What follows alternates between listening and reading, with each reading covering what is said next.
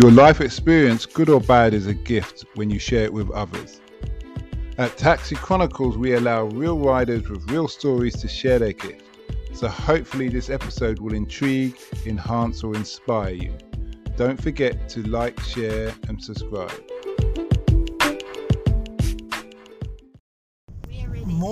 Morning. Yes, we're back with another episode, another pair of riders. We've got a lovely couple, so lovely that the man opened the door for his lady.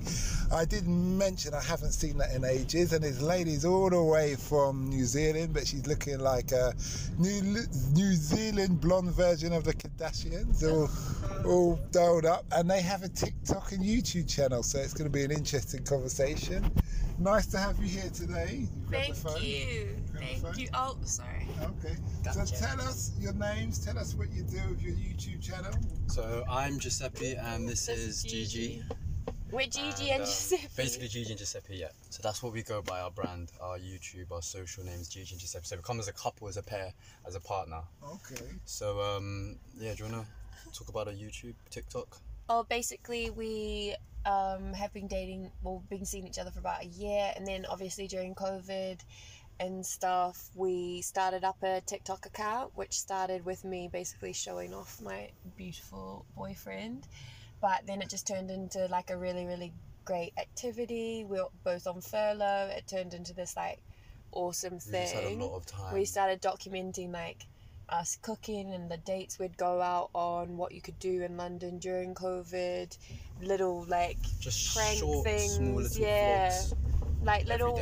It just started off as like vlogging things, and now we like do a little bit of the trends, jokes, and stuff that goes around on TikTok. But we've really enjoyed it. Since we've been doing it, I'd say about January, we've gained about 500,000 on TikTok. Really? Yeah. Hey. Okay. So after let's say about 3 months, we decided to do an Instagram as well, so they can kind of be both. So all of our social media accounts can be connected, like together. So when of course our TikTok was going up, our Instagram was going up, and now we've nearly got 20,000 on our Instagram and like hundreds of thousands of views on that. And then from Instagram, a couple months after that, we went onto YouTube, and we're trying to do the same thing there, and it's slowly going up. So we're just doing our social media, you know. Do you film when you film for TikTok? Do you just share it amongst? Do you have a channels, or do you do separate videos for YouTube as well as?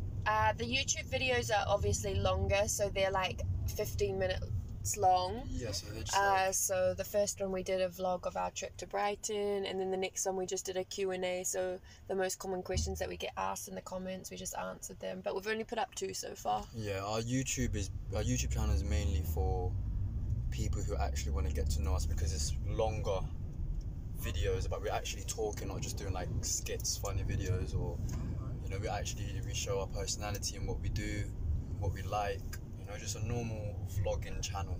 Yeah, we want to create a channel where people can watch it and relate to us, not think that it's this like far off kind of thing. We want, you know, the people who enjoy watching us and who like us, or like Giuseppe or like me, to like watch it and enjoy it and feel like it's been a fun experience to slowly all of our social media accounts are growing a lot. So you've met during lockdown? Yeah. And literally. How did you meet? Oh, I moved into my house and I had like 3 girlfriends over, and we were just having a few drinks, and then she knew one guy who invited a bunch of other guys, and then he showed up, and obviously he's gorgeous. We didn't talk for 3 months. I took a fancy to him.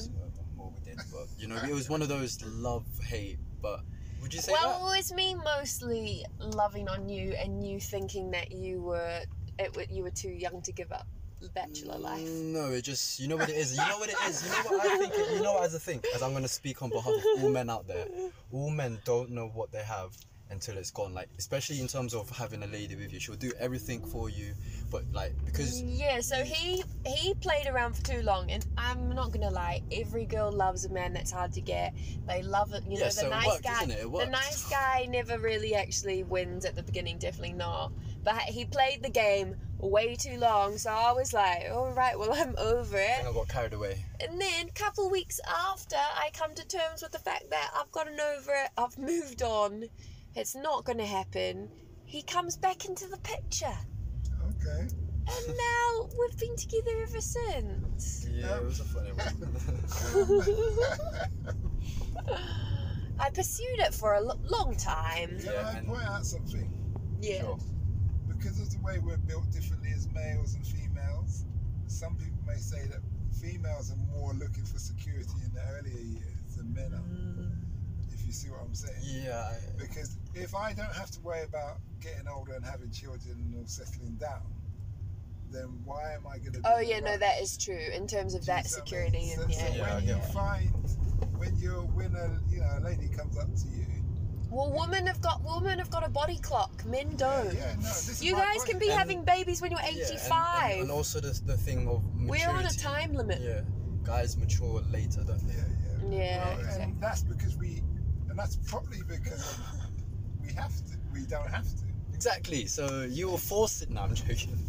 You were just forcing. You was like, alright, fine, I give in. Cool. No, but that is true though. That's true. I've never actually thought about it. You probably do mature slower because you don't have a need to mature because obviously you're not having babies and your body literally isn't, on a No major stopwatch. changes. Females really. do tend to be much mature anyway. So it's just who can I don't know, be the person. Well, to I think the actually pursue woman's it. always more mature, and Yeah, we just put definitely. up with men, But then Definitely. that's why. it could be- ladies. That's probably if you're why it's listening. common that women take older men in certain cases. Yeah, of Ooh. course, because women want they want to feel that kind of like. Oh, I feel like a lot of the time women feel like even if a man is independent, they still need your advice, they still need your opinion, so you're always kind of in charge. Whereas I see the appeal when women date older men, it's like someone's in charge of them, so it's a different dynamic. Okay, that's interesting.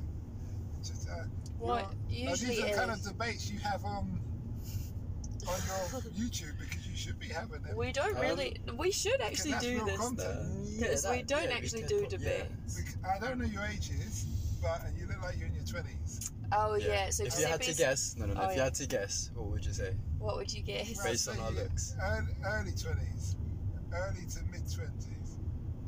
I'd say that, but I'm not the best at guessing. Well, Giuseppe and I are 4 years apart. Okay, you're older. Yeah. She's older. Yeah, because the way you Can you tell the maturity in her the doing? way she talks, You see? more thing. Yeah, you're the toy, Me, I'm just the like, toy boy. yeah, the toy boy. Yeah, well, that's what it is, isn't it? Yeah, you get Is that what it is? Yeah. Toy boy. We're on But live she's right happy. now. Gigi's happy. Well, he's good in bed. So Okay. if that's what makes him a toy boy, then. Okay, is that Yeah. a qualification? Okay. But yeah, so So what have you learned? This is definitely the best podcast you've got on your show. Okay. you'd be surprised. I'm sure he's got. I've got over Loads 500. of stories. I've got over 500 episodes. But what have you learned from doing this whole? I don't know. I don't think that- it's still recording. Yeah, it is. It was. Oh. What have you learned that you wish you knew when you started? Since you've been doing this whole social media influencer. Don't tell anyone your business. Mm, Go always keep your own moves. play your cards to your chest, Yeah. definitely. But isn't that a bit contradictory considering you're Both, talking about yeah, every it day, can- every movement, every meal? Yeah. No, It is more contradictory. kind of like business plans, not really like what's going on personally in our lives, but more like what we plan in terms of like how we're managing our social media and things like that. Because I think you think that people are your friends until you realize that people can be Oh, jealousy. actually jealousy. Yeah, you can just you can just sense like that form of jealousy in some people, especially when you speak to them in person, that they just act different, or they speak, or they're just not really like excited about the when things that people you see are. you start or being anything. successful, then they act Yeah. differently around you. Some people say you only tell people what they need to know. So Yeah. if it's not going to Yeah. benefit, If it doesn't benefit them, then no, not even them. If it's not going to enhance what you're doing, then why would you tell somebody? Yeah. Do Do you understand? Yeah, I get that. Because they can follow you on the social media anyway. They can hear what needs to be thing. Yeah. In that respect, unless they're coming to you with an idea, and if they're coming to you with an idea that's saying, why don't you do this? Because you seem to be good at such and such. Yeah. Do you know what I mean? Like I've said to you talk about your that kind of topic. That could in those respects. So what does the future hold for you two then? Well, we're thinking to. It's a little bit different now because we're both back at work full time, so we don't have the time on our hands that we did during furlough.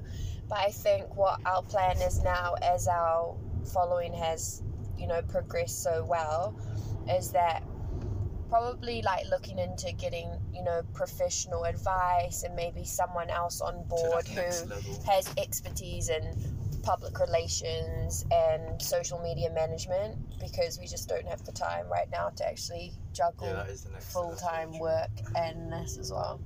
But with those kind of numbers that you're pulling in, surely that pays. Yeah, but not as much as we'd like to. It does pay. You just have to be consistent and always be getting them. That's what I would say. Yeah. As a podcaster, and I know many other podcasters, it's all about consistency. Definitely. I think our goal is that we'd like to put everything we have, like all of our time and energy, into the social media and really make that our main source of income, as much as we, enjoy our 9-to-5s. Yeah, like we will have like one good month or 2 good months when we've really been onto it. But times that we've been really busy, we haven't, you're not always in the mood every day to entertain. Can I make it? I don't know if you do this already, but in that month where you do have time, do so many episodes and just schedule them to be published. Yeah, we do that. We try to do that. We try and do bulk and then filter it through the days, so it's like we're still consistent every week.